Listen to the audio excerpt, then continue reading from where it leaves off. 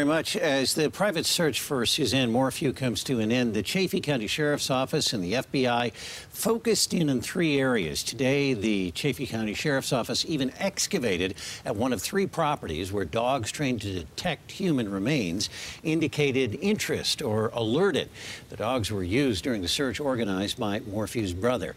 None of the three properties are owned by any members of the Morphew family. The sheriff says they found no evidence, but they will continue to follow up.